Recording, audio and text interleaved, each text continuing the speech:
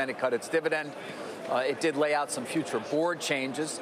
The stock fell this morning down another 2%. We are now joined by GE's chairman and CEO, John Flannery, right here at the exchange.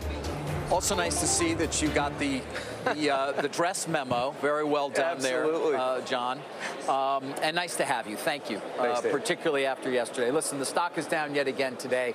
I termed it earlier, having spoken to some of your investors, as saying they're unsettled.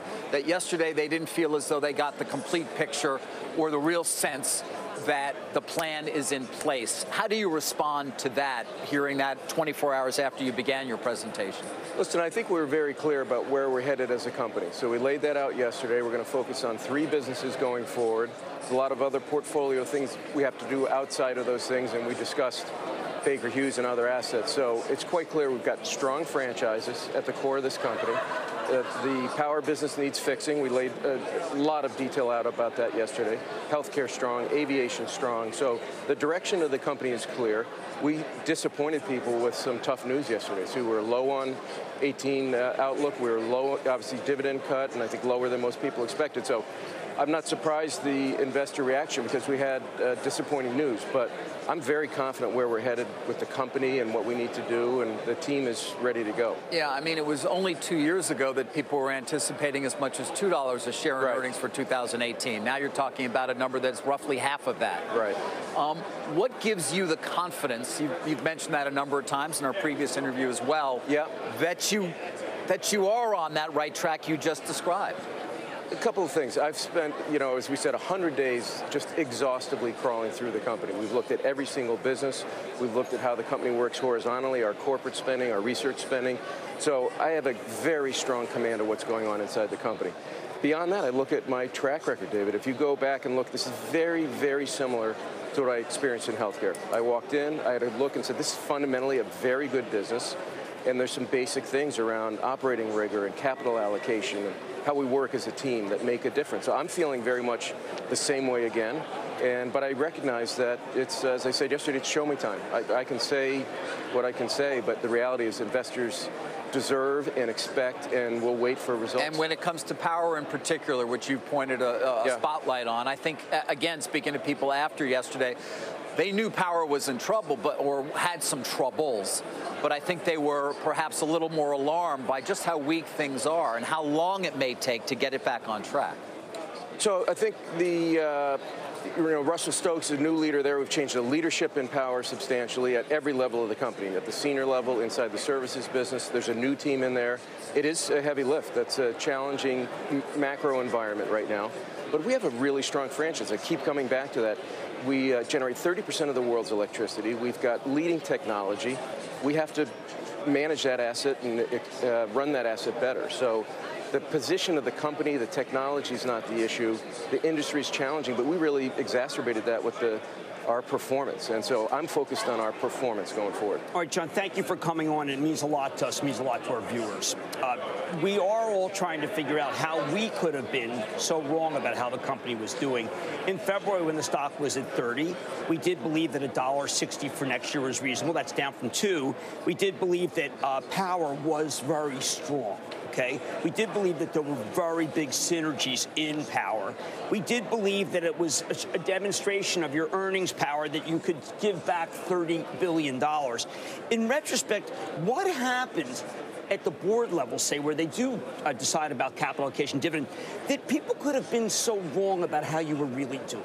Well, let me deconstruct the 2017 number first, the $1.60 number you said. So we're down around $1.05, $1.10 from $1.60. 15 to 20 cents of that really is decline in the power and oil and gas segments that I would say was not foreseen at the time points that you referenced.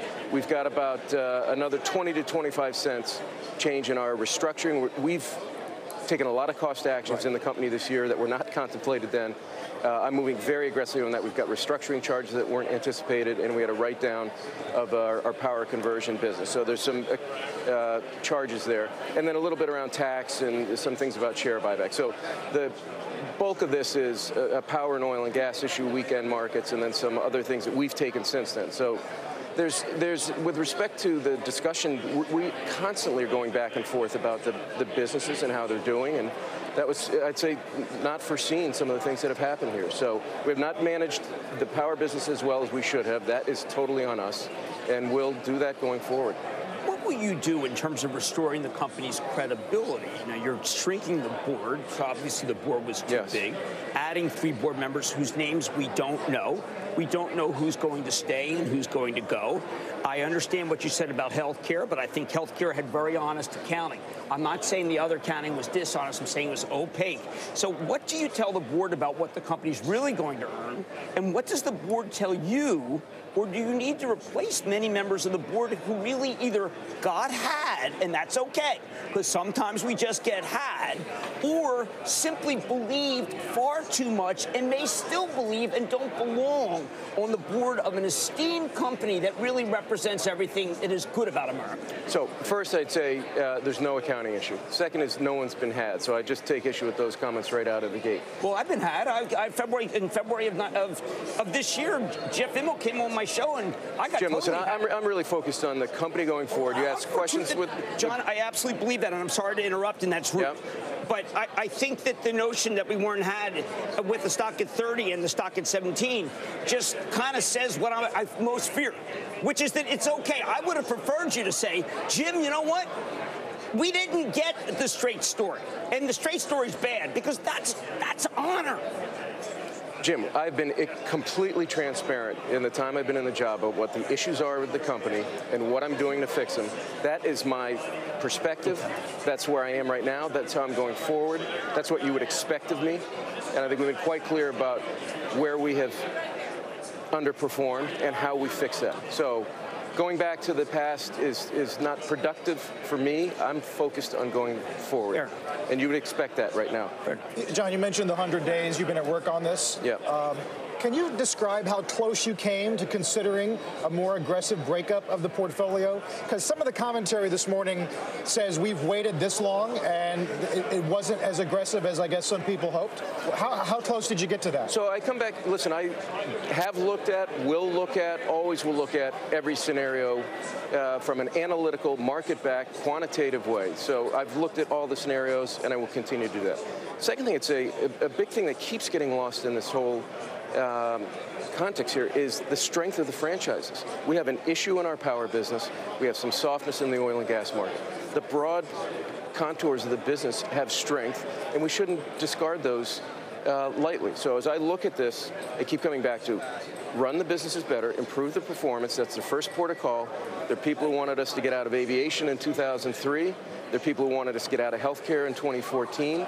We've dramatically improved the healthcare business on growth, on margins, on cash. We still have every strategic option available in that business that we had 3 years ago when people wanted to dispose of it. So my task really is to run the assets better, keep an open mind to the alternatives, and that's really what we're doing. I think there's a rush and to just say, let's just discard everything. And the reality is these incredible franchises built up over decades, and I think we should be thoughtful and deliberate about managing better and what we do with them going forward. So it's more that than tactical obstacles like lack of buyers or tax implications? No, it's about the businesses themselves and what makes sense and what form we own them and what their achievable output can be, and that's the first call. John, the board itself, we've mentioned, of course, going from 18 to 12. Right. When are you going to make the decisions about who is off and who is on? So the 18 to 12 is part of the slate for the April shareholders meeting, and we'll be doing that between now and the filing of the proxy statement. We're going through the GE, the governance process of the board on both who will exit and who the new directors will be. It'll be our standard governance process, and we'll do that on a deliberate basis. And as well, Mr. Brennan perhaps no longer going to be the lead director? Is that a possibility? No, that's not a possibility. It's not. He will remain. It's not a possibility, yes. Jack has a tremendous track record, a tremendous leader. He's been incredibly supportive with me, and I don't see any change there. Baker Hughes, You've mentioned that you do intend to potentially sell down what is a roughly 63% stake. Looking at that now, yes. Well, you've got some restrictions on that. I'd just like to get a little bit more specifics in terms of what your expectations are for actually lowering that stake over time. You can't do it right away, correct? So let me just go back to the beginning of the Baker Hughes transaction. So we had an upstream oil equipment business that we merged with their service business, created a much broader platform, a stronger asset. But part of the original thought process of that transaction was it does create optionality for us going forward. So this is not new news in that sense. It was embedded in the original transaction, first point. Second point, we closed in July of 2017. There's a 2-year, essentially, window where the directors of the Baker Hughes directors who are on the BHGE board have essentially a consent discussion to have if we want to do something different with our holdings. That's the technical thing. And the third, we're exploring it. I said yesterday, we've established a new committee on our board, a finance and capital allocation committee. And the first thing I've asked them to work on is evaluate what the options and what the forms of exit might be for the Baker Hughes asset. And we'll come back when we've determined that. On Alstom, you were intimately involved in the purchase of that asset. Any regrets there? Do you feel as though that was well purchased at the time, given some of the headwinds you're seeing? So I'd say that deal in total has been a disappointment. So I'd start with that. We bought the Alstom asset really for 3 basic strategic reasons. One was the installed base, a very large installed base. That's the cornerstone of our business model in multiple industries that we're in. Long-term asset, productivity, the chance to replace sockets as they age over time. So that was the first one. Second was a broader product line. They made things, in steam and generators and things that we don't do that we could sell with our gas turbines. And then lastly, a significant amount of cost synergies. So we started out with a target of $1.3 billion for its cost synergies. We've upped that to $3 billion. Those things largely have played out. What has not played out and has really overtaken those things, the market clearly has been substantially worse than what we forecast. The company went through a very extended closing process, antitrust review, et cetera. I'd been running healthcare for a year by the time that closed. That was a tough period for the company in terms of orders and down payments and things. And then lastly, some of the projects, as we talked last time, we've had some losses there. So we were looking at a high teens return. I'd say we're in single-digit return. It's not a acceptable deal from a financial framework right now. But the last thing I'd say is these are 20, 30, 40-year assets. And our task is to keep working these incredibly hard. But if we could go back in a time machine today, we would pay a substantially lower price than we paid. There's no doubt about that. Let's go over, John, the asset sales. I'm going to rely on Mr. Tusa's research because he turned out to be right. $17 was his prediction when it was at 30. He said, how much cash and earnings will you be losing with the asset sales? Because that's important because these businesses do generate a return. Yeah. So there's a whole mix in here, Jim, of assets that we have identified in a $20 billion pool. And we have a slightly larger pool than that. So there's a final determination of what gets included in that. But I would say, in general, these are much smaller assets, with the exception maybe of transportation. These are smaller assets. Many of them have very small cash flows. Some have negative cash flows. So I expect the package of that whole transaction as we complete it to basically be accretive to the overall economics and cash flow of the company. In other words, the proceeds are going to be in excess of the multiple, if you will. So what's the best use of those proceeds? Listen, there's a wide range of things to look at. It's a fluid process. So we outlined yesterday our total shareholder return approach, a dividend, share buyback where it makes sense, M&A where it makes sense, organic investment where it makes sense, funding our pension where it makes sense. We had an announcement about debt funding that.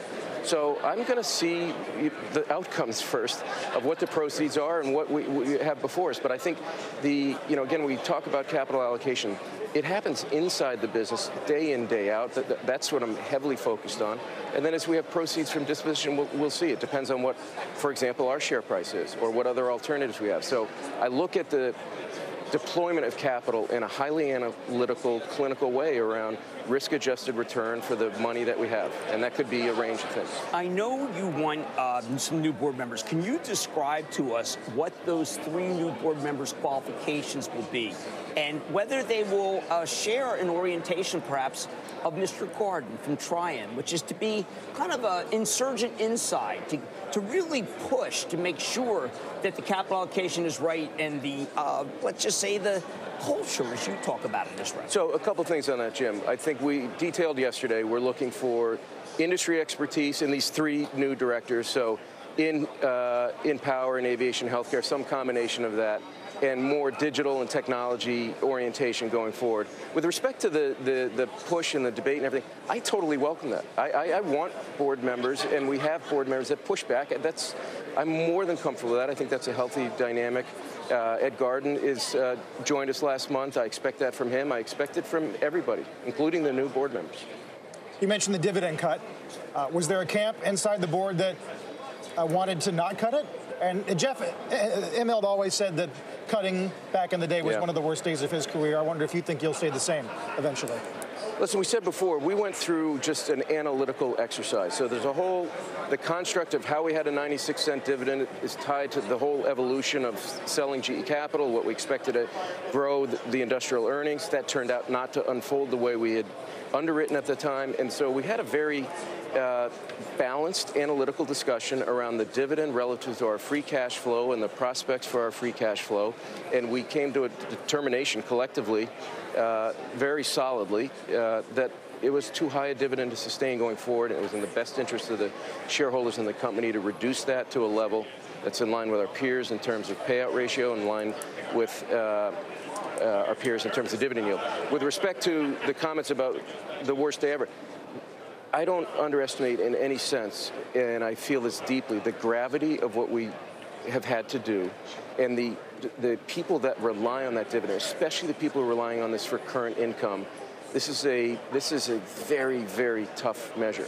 And so it's not anything we took lightly. I looked at this in very great detail, and I just felt in the end it was something we had to do. So it's not something that's easy to go through, and I'm fully cognizant of the shareholder impact on that. And are you thinking at all at this point about a path to restoring the dividend, even if it's not to where it once was? Listen, I come back to the most important thing for us to do now is improve the results of the company, improve the cash flow of the company, be incredibly disciplined about how we invest the capital of the company to the end of growing the earnings and cash. And as we grow the earnings and cash, job one, we'll move the dividend forward too. So it all comes back to, I think, this whole discussion. How are we running the company? How are we allocating the capital? How's the operating rigor? And that's really what we have to focus. As we look at the stock price of $18.59, you're going to have a larger portion of equity comprise overall compensation, I believe, or at least for senior leaders of the company. Senior leaders. Right. But what about morale overall? Sometimes it can be a reflection of a stock price. You're talking about one that's down 41% for the course of this year. John, is morale a concern for you at the company? I mean, of course it is, but it's also a challenge and an opportunity in a leadership sense. So a couple of things I'd say on that. One is, I'm not trying to run the company for the reaction on Monday or Tuesday or Wednesday of this week. We have a long-term plan. We have a lot of work to do. We have incredibly great franchises that we're focused on, and I'm confident in the future of the company. So I think personally, getting equity compensation at this point in the cycle is something I expect to be a positive as we move forward. The other thing I'd say on the morale and culture of the company, this is a company that has incredible passion from employees, incredible pride. And you can debate certain parts of our culture. You can never debate that one. And people want to change. They want to move forward. My task is to stoke the competitive spirit in the company. And so it's a challenge.